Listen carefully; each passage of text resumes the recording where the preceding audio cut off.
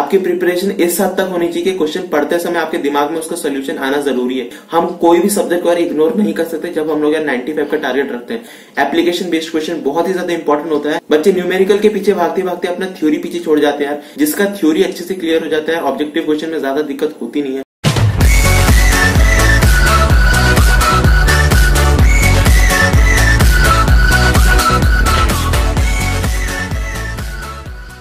सो hey guys, दोस्तों अभिषेक मिश्रा और आज की वीडियो में हम लोग यार बात करने वाले हैं हमारे क्लास 12 के फिजिक्स के बोर्ड एग्जामिनेशन के बारे में। आखिर आपके लास्ट के 3 महीने में क्या प्रिपरेशन स्ट्रेटेजी होनी चाहिए, किस तरीके से आपको तैयारी करनी चाहिए ताकि आप आसानी से क्लास 12 के बोर्ड एग्जामिनेशन में फिजिक्स में 95 प्लस स्कोर कर सकते हो। तो सबसे पहले तो यार वीडियो से अभी वेराइटीज ऑफ स्टूडेंट्स देख रहे होंगे। आप में से कई स्टूडेंट्स ऐसे होंगे जिनका अभी तक यार 80 से 90% सिलेबस ऑलरेडी कंप्लीट हो चुका होगा। कुछ बच्चे ऐसे भी होंगे जिनका अभी तक सिर्फ और सिर्फ 50 से 60% कंप्लीट हुआ होगा। एक आध टॉपिक कहीं पर डाउट रह गया होगा, कहीं पर बीच में अटक गए होंगे, कहीं पर कुछ समझ में ना आया हो, एक सिस्टमैटिक प्रिपरेशन उनकी नहीं हुई होगी। और थर्ड कैटेगरी के बच्चे ऐसे आते हैं जिन्होंने अभी तक अपनी प्रिपरेशन शुरू तक नहीं की होगी, कुछ भी उनको पता तक नहीं होगा, अपने किताब तक नहीं खोली होगी। अब रीजन है कुछ भी हो सकता है, शायद आपने पहले एग्जामिनेशन को ज्यादा सीरियसली नहीं लिया हो, शायद आप एंट्रेंस एग्जामिनेशन की तैयारी कर रहे हो, कुछ भी हो सकता है। पर अब आप आखिरी के 3 महीने में पेपर को आसानी से निकालना चाहते हो। अब आप सोच रहे हो कि यार किस तरीके से हम लोग 95% स्कोर कर सकते हैं और क्या ये पॉसिबल है। तो सबसे पहले तो यार जो लोग डर रहे हो या फिर जिन लोगों को डर है कि यार हम लोग 95% स्कोर कर सकते हैं कि नहीं है, तो सबसे पहले तो यार इस डर को अपने दिमाग से निकालो। क्लास 12 के बोर्ड एग्जामिनेशन में स्कोर करना बहुत ही आसान होता है यार, क्योंकि कई स्टूडेंट्स के प्रीवियस क्लास में स्कोर नहीं आया होगा, क्लास 11th में स्कोर नहीं आया होगा, क्लास 10th में स्कोर नहीं हुआ होगा। जो हमारे क्लास पे मंथली टेस्ट होते हैं, प्री बोर्ड्स हो जाते हैं, उसमें यार अच्छे से स्कोर नहीं कर पाते हैं और उसकी वजह से हमारा मोरल डाउन हो जाता है। हम लोग समझते हैं कि यार क्लास 12 के बोर्ड एग्जामिनेशन में नहीं हो सकता है। बिल्कुल नहीं यार, क्लास 12 के बोर्ड एग्जामिनेशन टोटली सेपरेट होता है यार इन सभी एग्जामिनेशन से। तो सबसे पहले तो यार एश्योर हो जाओ कि यार क्लास 12 के बोर्ड एग्जामिनेशन में स्कोर करना बहुत ही आसान है, घबराने की जरूरत नहीं है, इसको लेकर के पैनिक होने की जरूरत नहीं है। सही तरीके से अगर आप प्रिपरेशन अपनी शुरू करते हो तो आसानी से पेपर को निकाल सकते हो, 95 प्लस स्कोर कर सकते हो यार। खासकर फिजिक्स के सब्जेक्ट को लेकर के बहुत से स्टूडेंट्स में डर बैठ जाता है कि यार पेपर निकलेगा नहीं निकलेगा, किस तरीके से हमको तैयारी करनी चाहिए, पेपर में हम लोग किस तरीके से 95 प्लस स्कोर कर सकते हैं, क्या ये पॉसिबल है। बिल्कुल पॉसिबल है यार।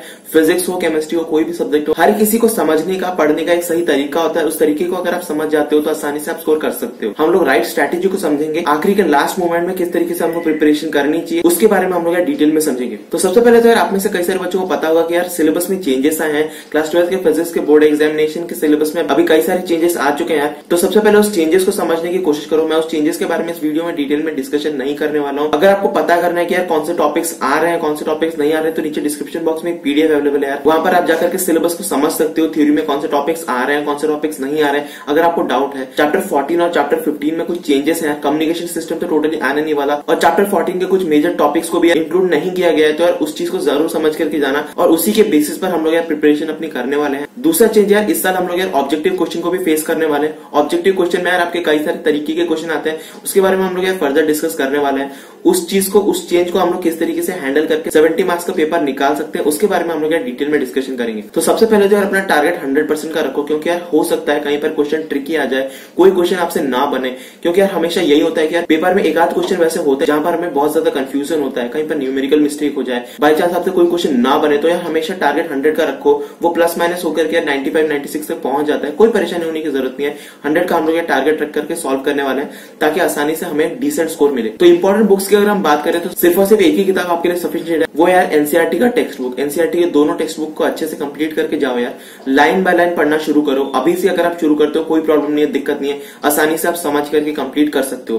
प्रॉब्लम क्या है वो समझने की कोशिश करो यार। प्रॉब्लम यह है कि हमें पढ़ते समय बोर लगता है, फिजिक्स की किताबें आसानी से कवर करने में मुश्किल होती है, फिजिक्स की हो जाए, केमिस्ट्री हो जाए, किसी की भी किताब हो जाए, एनसीईआरटी कवर करने में ज्यादा दिक्कत इसलिए आती है क्योंकि किताबें यार बहुत ही ज्यादा बोरिंग होती हैं। लेकिन ये फैक्ट है कि यार अगर आप एनसीईआरटी को अच्छे से कवर कर लेते हो यार तो 100 आउट ऑफ 100 आप आसानी से स्कोर कर सकते हो। यही एक ही किताब यार सफिशिएंट है। अब पढ़ने का एक तरीका होता है, उस तरीके को फॉलो करके आप आसानी से एनसीईआरटी को कवर कर सकते हो, आपको बोर बिल्कुल नहीं लगने वाला है। तो अब हमें तैयारी इस तरीके से करनी है, एक बार नहीं निकालना, 2 बार नहीं निकालना है, हमें करीब करीब 3 से 4 बार अपनी रिविजन करनी है। आपको सारी की सारी चीजें रटी हुई होनी चाहिए, टिप्स पर होनी चाहिए, तब जाकर के हम लोग यार डिसेंट स्कोर ला सकते हैं, वरना दिक्कत हो जाती है। प्रॉब्लम क्या होती है वो समझाने की कोशिश करता हूँ कि स्टूडेंट सिर्फ और सिर्फ एक ही बार अपनी प्रिपरेशन करके जाते हैं, दिमाग में अच्छे से छपा हुआ नहीं रहता है। आपकी प्रिपरेशन इस हद तक होनी चाहिए कि क्वेश्चन पढ़ते समय आपके दिमाग में उसका सोल्यूशन आना जरूरी है। अगर आप क्वेश्चन पढ़ने के बाद सोचोगे कि यार इसका सोल्यूशन कहाँ होगा, वहां पर मैंने पढ़ा था, तो इस केस में यार दिक्कत हो जाती है। तो हमें अपनी प्रिपरेशन अच्छी तरीके से करने के लिए एनसीईआरटी को पूरी तरीके से चाट लेना है, लाइन बाय लाइन पढ़ना शुरू करो यार, अभी भी देरी नहीं हुई है, आसानी से आप कंप्लीट कर सकते हो। ज्यादा मोटी भी किताबें नहीं यार, आसानी से कवर आउट हो जाती है। अब पढ़ने पढ़ने का तरीका मैं आपको समझा देता हूँ किस तरीके से आपको पढ़ना चाहिए। सबसे पहले तो यार ओवरव्यू लो, आखिर चैप्टर में है क्या क्या। सबसे पहले हमने हेडिंग देखा, सब हेडिंग देखा, कितने टॉपिक्स में डिस्ट्रीब्यूट किया गया, कहीं पर बोल्ड है, कहीं पर कुछ है। एक ओवरव्यू करो यार, डायग्राम्स देख लो, इंपॉर्टेंट ग्राफ्स कोई है, हर एक चीज को सिर्फ और सिर्फ ओवरलुक करो यार, डिटेल में भी पढ़ने की जरूरत नहीं है। उसके बाद जाओ यार क्वेश्चन पर। क्वेश्चन यार अभी वेराइटीज ऑफ क्वेश्चन होते हैं, कहीं आपने सॉल्व्ड एग्जांपल देख लिए, एक्सरसाइज क्वेश्चन देख लिए, साथ ही साथ आप प्रीवियस ईयर क्वेश्चन उठा सकते हो। प्रीवियस ईयर यहाँ पर मैं प्रीवियस ईयर क्वेश्चन कह रहा हूँ, इसका मतलब यार पूरा क्वेश्चन पेपर लेकर के बैठना नहीं यार, आपको चैप्टर वाइज क्वेश्चन देखने हैं। प्रीवियस 10 ईयर्स में उस चैप्टर से कितने टाइप से क्वेश्चन पूछे गए, क्या क्या क्वेश्चन पूछे गए, उन क्वेश्चन को पढ़ो यार। क्वेश्चन पढ़ के शायद आपको कुछ समझ में ना आए, पर आपके दिमाग में एक ब्लूप्रिंट आ गया कि यार ये सारी चीजें हमको कवर करनी है, इन सारी चीजों पर ये टॉपिक बेस्ड है और इन सभी टॉपिक्स को कवर करने से मेरा ये चैप्टर अच्छे से कवर आउट हो जाएगा।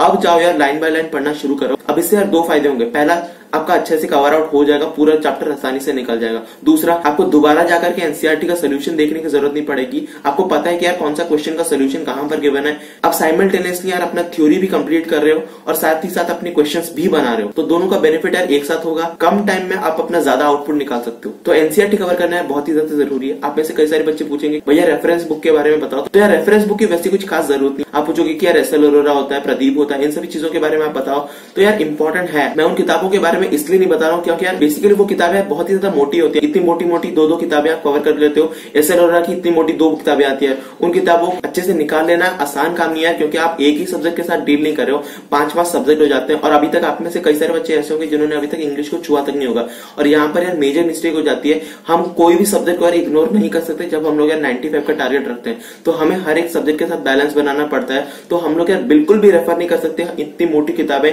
क्योंकि यार सिर्फ और सिर्फ एक बार उन किताबों को निकालने से कोई फायदा नहीं होने वाला। अगर आप 2-3 बार उन किताबों को निकाल सकते हो तभी जाकर के आपको फायदा होता है। तो अगर आप शुरुआत से उन किताबों को फॉलो कर रहे हो, क्योंकि होता क्या है, जब हम लोग रेफरेंस बुक को फॉलो करते हैं शुरुआत में हमें बहुत ज्यादा जोश होता है, पहले के 1-2 चैप्टर हमने पूरे जोश के साथ पूरे के पूरे कवर आउट कर दिया है, डिटेल में हम लोग सब चीज को कवर करते हैं, न्यूमेरिकल्स कर रहे हैं, थ्योरी के नोट्स बना रहे हैं, बट स्लोली ग्रेजुअली हमारी पेस यार कम हो जाती है और आप डिटेल में उन सभी चीजों को कवर नहीं कर पाते हो। अब इस पॉइंट पर आपके अंदर एक डिसकंटिन्यूटी आ गई और ये डिसकंटिन्यूटी आपके फेलियर के लिए सफिशिएंट है।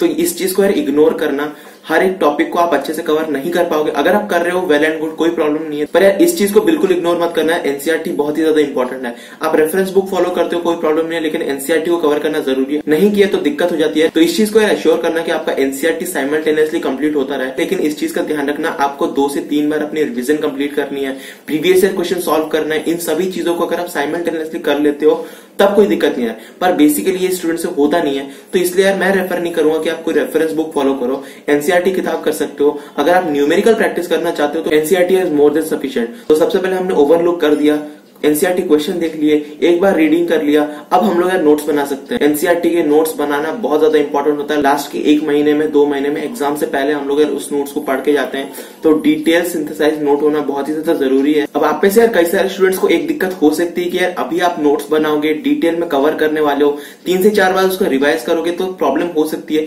अभी आपके पास उतना सफिशिएंट टाइम है नहीं, तो उस केस में यार आप मेरे नोट्स फॉलो कर सकते हो। अगले 1 महीने के अंदर यार हर एक चैप्टर का डिटेल नोट्स इस चैनल पर अपलोड हो जाएगा, तो आप उन नोट्स को यार फॉलो कर सकते हो। तो भैया उन नोट्स की खासियत क्या है? तो बेसिकली यार तो उन नोट्स में एनसीईआरटी को डिटेल में कवर किया गया है, लाइन बाय लाइन जिस तरीके से एनसीईआरटी में प्रेजेंटेड है, सेम टॉपिक्स को मैंने पॉइंट वाइज कन्वर्टेड किया गया है। अल्टरनेटिव आप समझ सकते हो कि अगर आप इन नोट्स को फॉलो कर लेते हो तो आपका साइमल्टेनियसली एनसीईआरटी भी कवर आउट हो जाएगा। तो आपको एनसीईआरटी पढ़ने की जरूरत नहीं है। ये उन स्टूडेंट्स के लिए जिन लोगों को एनसीईआरटी पढ़ने में दिक्कत आती है, आसानी से समझ में नहीं आता, तो आप एनसीईआरटी के बदले इन नोट्स को फॉलो कर सकते हो यार। डिटेल में सिंथेसाइज नोट है, कंप्लीट नोट है यार, कोई भी टॉपिक यार उसमें स्किप आउट नहीं है, तो आप उन नोट्स को फॉलो जरूर कर सकते हो। हर एक टॉपिक इंपॉर्टेंट डेफिनेशंस हो जाते हैं, एसआई यूनिट्स हो जाते हैं, डायमेंशंस हो जाते हैं, इंपॉर्टेंट ग्राफ्स हो जाते हैं, हर एक चीज को डिटेल में एक्सप्लेन किया गया है, फिगर्स के साथ या समझाया गया है, तो आपको समझने में भी आसानी होगी। कोई भी टॉपिक आपको डिफिकल्ट नहीं लगने वाला। तो नोट्स को डाउनलोड करो, प्रिंट आउट करो और स्पाइरल बनाओ यार। आपके सामने इस तरीके का नोट प्रेजेंट हो जाएगा यार, इतनी मोटी किताब आ जाएगी और हर एक चीज को आप आसानी से कवर आउट कर सकते हो। इसको अपने पास रखो यार, एनसीईआरटी को अपने पास रखो, साइमल्टेनियसली पढ़ने की कोशिश करो यार, आपको समझ में आने लगेगा। हर एक चीज को आप डिटेल में कवर कर सकते हो। एक सिस्टमैटिक प्रिपरेशन करने में ये आपको जरूर हेल्प करने वाला है। अब बेसिकली हमारा थ्योरी का पेपर यार 70 मार्क्स का होता है और 70 मार्क्स में से 15 से से 20 मार्क्स का हमारा न्यूमेरिकल आता है और करीब 55 मार्क्स का हमारा थ्योरी आता है। अब हमारे जितने भी थ्योरी के क्वेश्चन आ जाते हैं बेसिकली हम उसको दो कैटेगरी में डिवाइड कर सकते हैं। आपके जितने भी इंपॉर्टेंट डेफिनेशन हो जाते हैं, एसआई यूनिट्स हो जाते हैं, डायमेंशंस हो जाते हैं, इंपॉर्टेंट ग्राफ्स हो जाते हैं, इंपॉर्टेंट डेरिवेशंस हो जाते हैं, ये सारे के सारे आपके थ्योरी के क्वेश्चन का पहला कैटेगरी है। दूसरा कैटेगरी है एप्लीकेशन बेस्ड क्वेश्चन।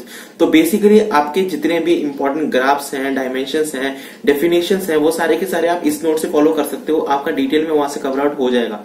दूसरा चीज है एप्लीकेशन बेस्ड क्वेश्चन, बहुत ही इंपॉर्टेंट क्वेश्चन है। ये क्वेश्चन से बेसिकली आपके डिसाइडिंग फैक्टर होता है कि कौन 100 स्कोर करने वाला है, कौन 90 स्कोर करेगा, क्योंकि यार हर पेपर में 1 से 2 क्वेश्चन वैसे होते हैं जो कि यार बहुत ही ज्यादा डिफिकल्ट होते हैं, आपको दिमाग उसमें लगाना पड़ता है। दिक्कत क्या होती है वो समझाने की कोशिश करता हूँ। तो सबसे पहले तो यार क्वेश्चन आसानी से समझ में नहीं आता, और क्वेश्चन को समझ में भी आ जाए तो उसका आंसर हमें ठीक से समझ में नहीं आता कि इस क्वेश्चन में हमसे पूछा गया है, लिखना क्या है, हमें किस तरीके से आंसर को रिप्रेजेंट करना है। इसका सबसे बेस्ट सोल्यूशन है यार प्रीवियस ईयर क्वेश्चन करके जरूर जाना।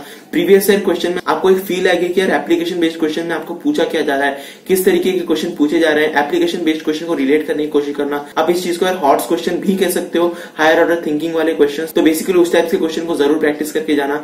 एप्लीकेशन बेस्ड क्वेश्चन बहुत ही ज्यादा इंपॉर्टेंट होता है, ये आपका डिसाइडिंग फैक्टर्स होने वाले हैं। हर साल 3 से 5 मार्क्स के क्वेश्चन आपसे पूछे जाते हैं एप्लीकेशन बेस्ड क्वेश्चन, तो उस चीज को बिल्कुल मिस आउट मत करना, अच्छे से कवर करके जरूर जाना, आप आसानी से कवर कर सकते हो। तो प्रीवियस ईयर क्वेश्चन को जरूर करके जाना, आपके लिए जरूर हेल्पफुल होगा। अब 55 मार्क्स का थ्योरी हमने आसानी से कवर कर दिया, बाकी के 15 के 20 क्वेश्चन हमारे जो न्यूमेरिकल्स आते हैं उसको भी आप आसानी से कवर आउट कर सकते हो। उसके लिए मैं सजेस्ट करूंगा कि आप चैप्टर के सॉल्व एग्जांपल सॉल्व करो और एनसीईआरटी के बैक एक्सरसाइज के क्वेश्चन सॉल्व करो, इसमें से आपकी न्यूमेरिकल्स आसानी से कवर आउट हो जाएगी। 15 से 20 क्वेश्चन के लिए आप एसएलआर या फिर कोई दूसरी रेफरेंस बुक को फॉलो करने की कोई जरूरत नहीं। बच्चे न्यूमेरिकल के पीछे भागते भागते अपना थ्योरी पीछे छोड़ जाते हैं यार।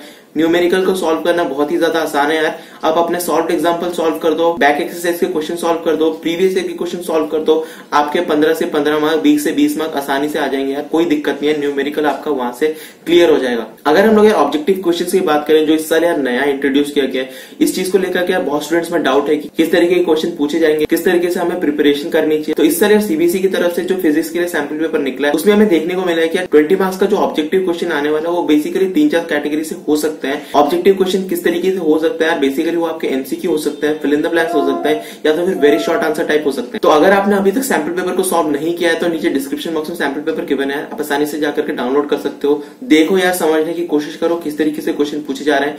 मैं तो यार बेसिकली ये समझता हूँ कि अगर आपका थ्योरी पोर्शन अच्छे से क्लियर है, न्यूमेरिकल अगर आपने प्रिपरेशन कर रखी है, तो इसके लिए ज्यादा तैयारी करने की, ज्यादा सोचने की कोई जरूरत नहीं है। ऑब्जेक्टिव आपका साइमल्टेनियसली कवर आउट हो जाता है। क्योंकि अगर आपने क्वेश्चन देखे होंगे तो मैं आपको बताता हूँ कि यार क्वेश्चन में बेसिकली कुछ ज्यादा पूछा नहीं गया है। आप जिस तरीके से अपनी थ्योरी की प्रिपरेशन कर रहे थे, जिस तरीके से न्यूमेरिकल की प्रिपरेशन कर रहे थे, उसी के साथ यार ऑब्जेक्टिव क्वेश्चंस को भी निकाल सकते हो, जिसका थ्योरी अच्छे से क्लियर हो जाता है। ऑब्जेक्टिव क्वेश्चन में ज्यादा दिक्कत होती नहीं है। पर फिर भी यार हम लोग कोई ज्यादा रिस्क नहीं ले सकते। हम लोगों को किस तरीके से प्रिपरेशन करनी चाहिए ऑब्जेक्टिव क्वेश्चन के लिए, तो मैं कहूंगा कि यार अगर आपने अपने थ्योरी अच्छे से कवर आउट कर लिया है, अगर आपने न्यूमेरिकल्स के लिए अच्छे से तैयारी कर ली है, 1 से 2 रिविजन आपने ऑलरेडी कर रखा है, साइमल्टेनियसली आप यार एनसीईआरटी का एग्जाम्पलर सॉल्व कर सकते हो। एनसीईआरटी का एग्जाम्पलर आपके लिए बहुत ही ज्यादा इंपॉर्टेंट होने वाला है। इस चीज को बिल्कुल स्किप आउट मत करना। इसके 2 रीजन है। सबसे पहले तो यार एनसीईआरटी है, इसके बहुत ज्यादा चांसेस हैं कि ये क्वेश्चंस डायरेक्टली इसमें से पूछे जा सकते हैं। अगर 20 मार्क के क्वेश्चन में से 5 से 6 क्वेश्चन डायरेक्टली इसमें से पूछ ले तो आप एडवांटेज में रहोगे। तो मुझे पता है कि यार यहाँ पर आपके ऊपर थोड़ा सा बर्डन बढ़ गया है, आपके ऊपर थोड़ा सा लेबर आपको ज्यादा करना पड़ेगा। तो घबराने की जरूरत नहीं है, आपका सिलेबस वैसे ही कम हो चुका है, तो ये चीज उसको कॉम्पेंसेट कर देगी। आपके 2 चैप्टर्स नहीं आ रहे हैं, उसके बदले आप एग्जाम्पलर को अच्छे से सॉल्व कर सकते हो। बैलेंस चार्ट हो जाता है यार, घबराने की कोई जरूरत नहीं है। एक और सबसे इंपॉर्टेंट चीज है यार, अगर आपने थ्योरी अच्छे से प्रिपरेशन कर लिया, एनसीईआरटी को अच्छे से कवर आउट कर लिया है, न्यूमेरिकल्स आपने अच्छे से कर लिया है, एक चीज को बिल्कुल भी मत भूलना है, वो यार प्रीवियस ईयर क्वेश्चन पेपर।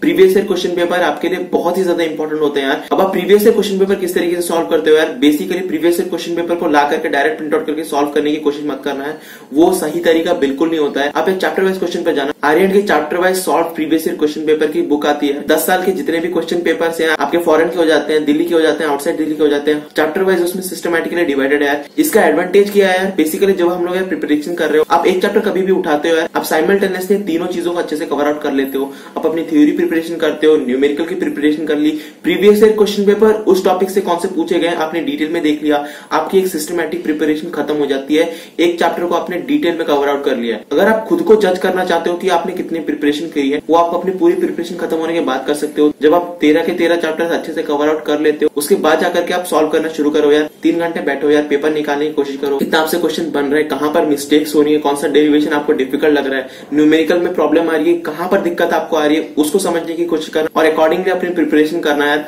वो आपको बहुत ज्यादा बेनिफिशियल होगी। अगर आपको इंपॉर्टेंट क्वेश्चन से, इंपॉर्टेंट डेरिवेशन से रिलेटेड कोई भी डाउट हो तो यार घबराने की जरूरत नहीं है। लास्ट के 10-15 दिन से पहले मैं आपको पीडीएफ अवेलेबल करवा दूंगा यार, जहां पर आपको important questions, important derivations, important definitions कौन से हैं, एसआई यूनिट्स कौन से हैं, इंपॉर्टेंट ग्राफ्स कौन से हैं, फिगर्स कौन से हैं, हर एक चीज को वहां पर डिटेल में एक्सप्लेन किया होगा। टेंशन लेने की जरूरत नहीं है, घबराने की जरूरत नहीं है। आप अपना थ्योरी अच्छे से कवर आउट करो, न्यूमेरिकल बनाते चलो यार। अभी अपनी प्रिपरेशन सिस्टमैटिकली पहले हम लोग कंप्लीट करते हैं, उसके बाद हम लोग इंपॉर्टेंट क्वेश्चन पे जाएंगे, गारंटी क्वेश्चन पर जाएंगे, जो क्वेश्चन आपको आने ही आने वाले हैं उसके बारे में हम लोग लास्ट के 10-15 दिन में डिटेल में डिस्कशन करने वाले हैं, तो घबराने की जरूरत नहीं है। तो इस तरीके से हमने यार डिटेल में हर एक चीज को डिस्कस कर लिया है। अगर आपका फिर भी किसी टॉपिक में कुछ डाउट रह गया तो नीचे कमेंट सेक्शन में जरूर पूछ सकते हो, मैं उसका रिप्लाई जरूर दूंगा। तो तब तक के लिए चलते हैं यार, सी you, have a good day and bye.